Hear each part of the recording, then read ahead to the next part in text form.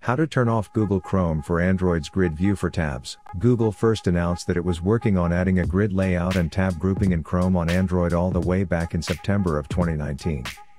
Some users are not familiar and did not like the new tab grid layout. In this video, I will teach you on how to turn off tab grid layout in Google Chrome and Android devices. First, is to navigate to Chrome://flags in the browser.